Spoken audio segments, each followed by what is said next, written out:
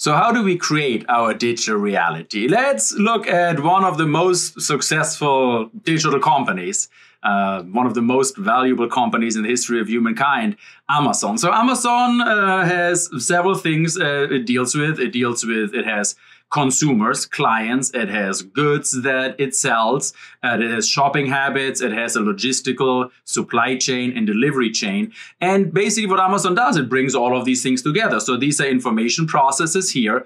So traditionally there are different databases and it connects them into one thing. That is what retailing is. And then it creates actually a digital representation of each one of them. So a digital twin, you might say. So Amazon has a digital copy of you, like a little digital voodoo doll that it can experiment with and train its recommender algorithms with and see what they like of your shopping habits. It has a digital representation of that. It has a digital twin of all the products that it's shipping through its platform and how they are being shipped.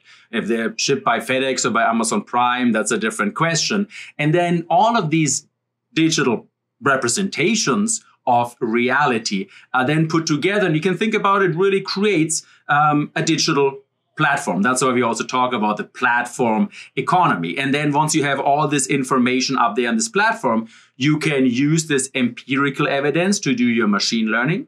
And you do theoretical simulations on it. And we will have to talk much more about that, how that works, both the machine learning, the artificial intelligence, and the theoretical simulations. And then you can optimize it. You can optimize, well, these processes that are involved there, the digital copies of it, actually, the digital twin of the retail sector that it has in order then to optimize what's going on in the real world. So that's how that works. And okay, this is an example from the secondary sector of the economy, goods. It also works the same for services. Let's look at the tertiary sector. Let's look at Spotify.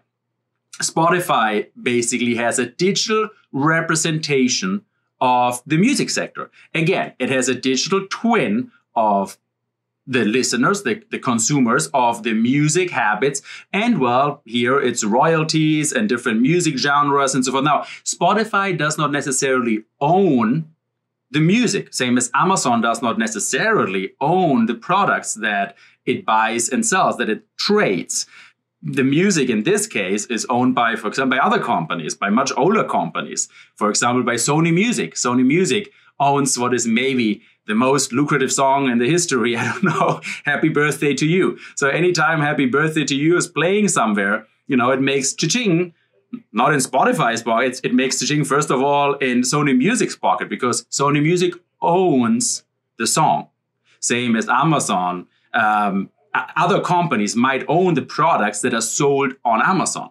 And while it's very lucrative to own something still, be it a song or be it a product, and Sony Music made $8 billion in that year, Spotify's made $12 billion. So this is a new generation of companies. So Sony Music is from the 1920s and Spotify is from the 2010s, that basically they don't necessarily own the goods and services themselves. They live up here. So Spotify just lives up here. It's a company that owns a digital copy of music tastes and of characteristics of music. So that's now in the tertiary service sector. So we did now goods, we did services. Let's go to raw materials, to the primary sector, because there are some companies that are actually much older than that. The companies that go back all the way to the Stone Age. One of these kind of organizations or companies are mining companies. And I actually had the pleasures in the recent years I was invited as the chief digital strategist for some digital transformation projects in the mining sector. And I never thought I would want to learn so much about it, but I learned a lot. And it's really fascinating, guys, because these companies, we have them around, we humankind, have them around since the Stone Age. And these companies, they went through all the digital innovation cycles, the industrial age as well. And now they're entering the information and the knowledge age. So, and that's accumulative. You can really see how innovation works then. Look, it still creates value to own a rock that's in the mountains. Same as it still has value to own a song or a consumer product. So that has still value. It also creates value to extract this rock efficiently, energetically efficiently. So for example, to transform energy in the industry and all this industrial revolution that was going on in the last 200, 300 years, where we created these big industrial muscles, trucks and cranes and crunchers, and make these big holes in the earth to satisfy our unsatisfiable consumer demands on like getting this raw material out. Now what this one is about, this paradigm is about, it adds additional value on top to optimize information and to create knowledge. So it still creates value to own a rock. It still creates value to convert that rock efficiently with a lot of energy efficiency into raw material. And now, additionally, we're creating the additional value of making this optimally. And that has to do with looking at the information and the data of what's going on and communicating that efficiently, and then to optimize these processes, optimize the knowledge. So if you look at a mining company here, like you look at the hole that we make into the ground to satisfy our consumer demands, there are a lot of processes going on here. A lot of algorithms are running, and they have been running in analog sense since the Stone Age. Now, you have the rock, you make a hole, you take it out, you crunch it, you try to get to the Iron, the Bronze Age. We have been doing that for a long time, getting these raw materials out. And these processes go all the way from the rock into the ground until you ship it to the port. And now the idea is to digitalize and to algorithmify all these processes that are involved. And what we do is we do it the same way as Amazon is doing it, as Spotify, as Uber are doing it. So there's nothing new here. We have different processes in the mine, in the production, in the cleaning, in the selling, and they have to be, first of all, connected. Traditionally, they are not. So when you go in these companies, a lot of these companies right now are in the process of connecting these different databases. And that's a digital challenge that has to do with the digitization of the information and then the digital bringing it together into the big data. That's why they call it big data. The data is together. And then once you have that, you start to make digital twins, digital copies of your assets. These assets are very valuable. I mean, these trucks and crunchers, they cost millions, billions of dollars. So they have a copy of it. They have a copy of the geology as well. They have a copy of the workers there as well, and of the logistic of all the conveyor belts. And then you create a digital copy of it, a reality of it on top, where you then can do your machine learning and you can do your digital simulations in order to help you to optimize these processes. And you can think about it. So what's going on down here in this challenge, once you grow it, you first look at reality, you take the data and the communication, you have to optimize it. That's kind of like the first condition, the first wave of the digital revolution, data and communication, bring it all together.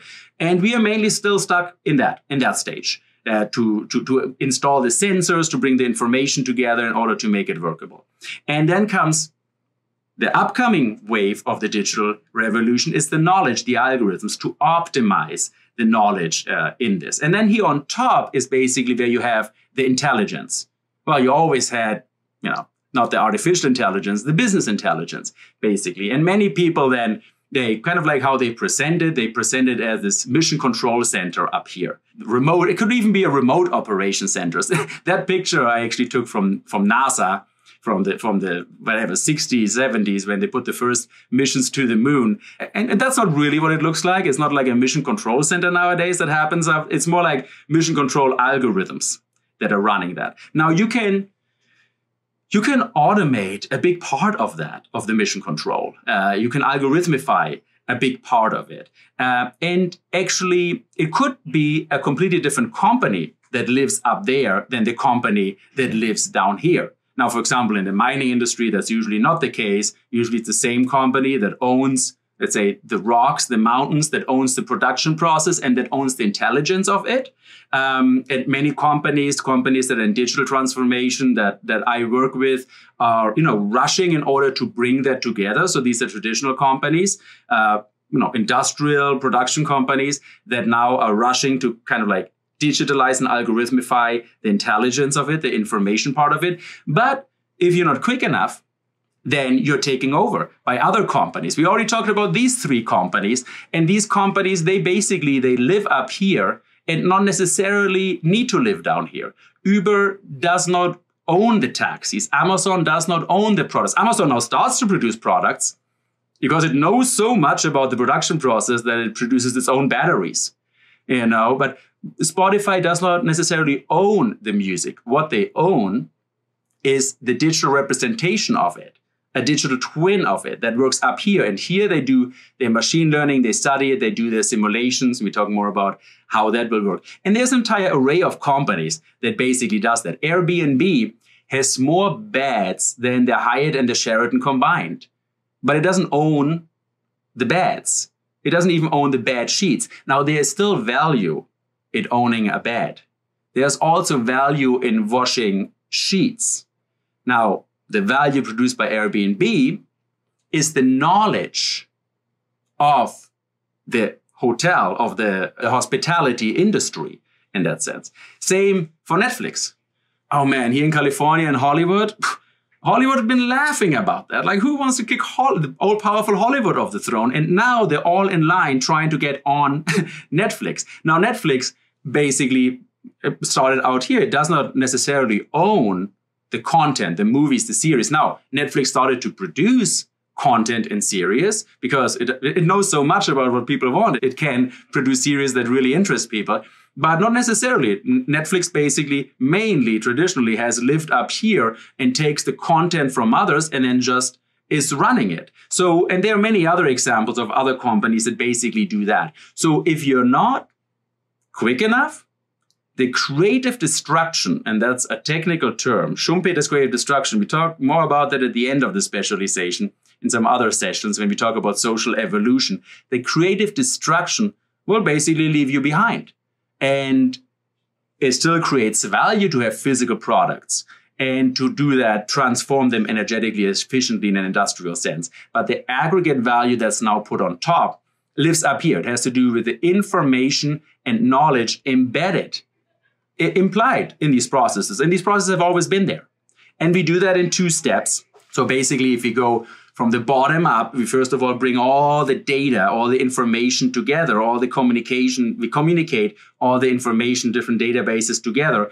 We call that the digitization and later the digitalization of that process. And then once we have it up, down, once we algorithmatized it, then we algorithmify these processes back down. And that's what we will talk about in the next one.